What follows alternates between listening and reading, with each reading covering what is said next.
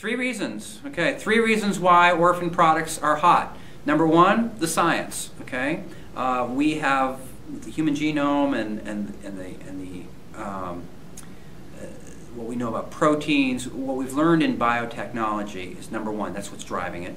Number two, the patients. Actually, the patients should have been number one because they are always number one. And their connectedness among themselves and their level of organization. With the internet and all that that's brought, you've been able to take very rare diseases where people were really scattered before and combine them into a united force of 1,000 people who are all saying, let's have something for my disease.